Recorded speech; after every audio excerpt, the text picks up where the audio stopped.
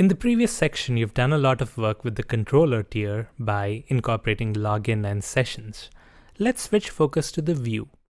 So far, we've been using JSPs to render our views in the Chocolate Store application.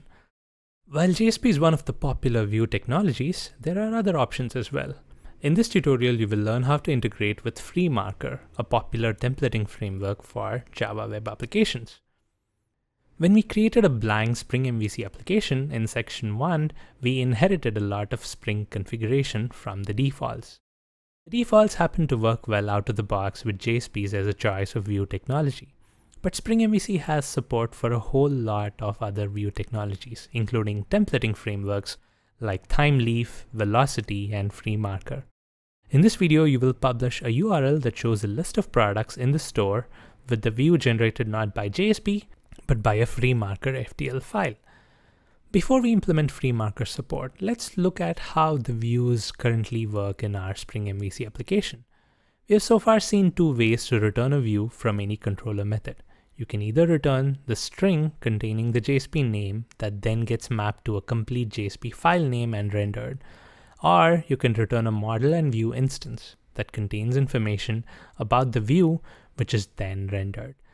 The framework, however, in order to generate a view, needs an instance of a class called view that comes with Spring MVC. So if your controller method returns a view or a model and view, the framework knows what to render. But if the controller method returns a string, the framework needs to get a view instance from that string. This step of resolving a view that needs to be rendered is done by what are called view resolvers. View resolvers are configured as beans in the Spring application context. They contain a method that take in a string view name and return a view instance. Open the servlet context XML and look at the internal view resolver bean definition. This is a view resolver that came out of the box with the Spring MVC project template that we used. This view resolver maps a string to a JSP name and it returns an instance of the view. Notice that this view resolver always maps to a JSP file. This will not work for us now because our goal is to create an FTL file and render the view instead of JSP. The solution is to use another view resolver that comes with Spring specifically for Freemarker, called FreemarkerViewResolver. Spring provides other view resolvers for Velocity and other technologies, and I encourage you to look up the documentation for more info about them. But the underlying concept is similar. Create a new definition of the Freemarker view resolver. This view resolver requires that you define an extra configuration bean. So create a bean of type Freemarker configurer.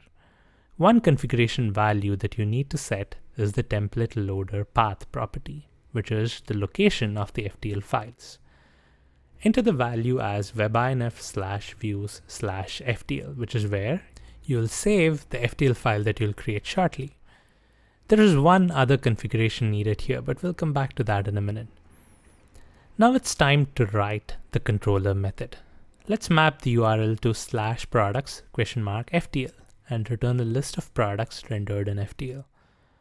Open the product controller class and add a new method called getProducts. This method is already mapped to /products at the class level, so just add the params as FTL in the request mapping annotation.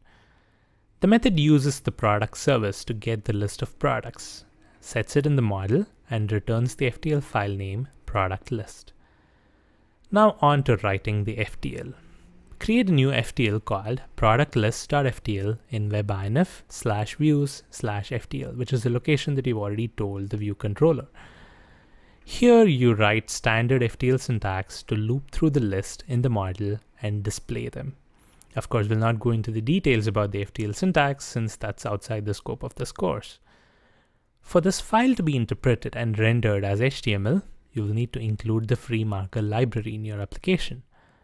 Open the Maven pom.xml and add a Freemarker dependency. Maven will now include all the necessary jars for Freemarker to work.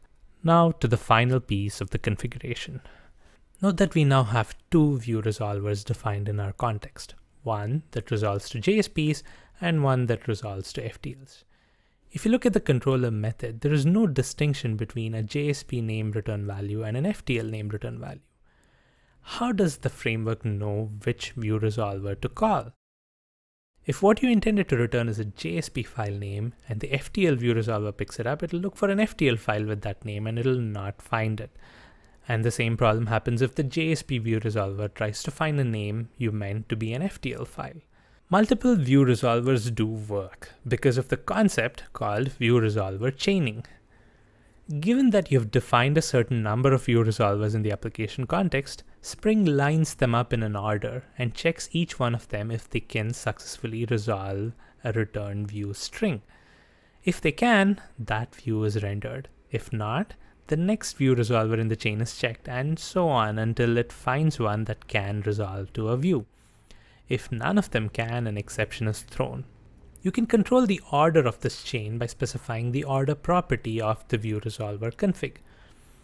Add the order property of 1 to the FreemarkerViewResolver and 2 for the JSP ViewResolver. You'll need to be careful about the order because some ViewResolvers, like the internal ViewResolver, throw an exception if it doesn't find a view, so any resolver below it in the chain never gets a chance. So there are some ViewResolvers like this that do not play nice with the chaining concept, so obviously such resolvers should be placed at the bottom of the chain like you've done here. That's it. Deploy and run the application. The earlier views work fine as usual because the FTL ViewResolver doesn't find the FTL files for the result, and so the responsibility goes to the internal ViewResolver to find the JSP files. However, when you access our new handler method that returns a name that's available as an FTL file, the FTL file is rendered as expected.